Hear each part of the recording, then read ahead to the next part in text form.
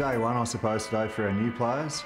Induction Day, where we just bring the new players into the club and familiarise them with the facilities and the people, obviously, from all departments, our commercial department, our community area, and obviously our rugby area. It's more an administration day today than it is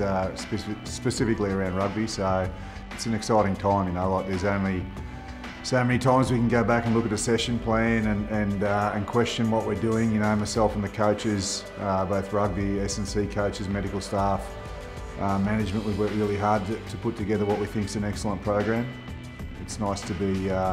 only a couple of days away. We're at the start line now, so we're all looking forward to Monday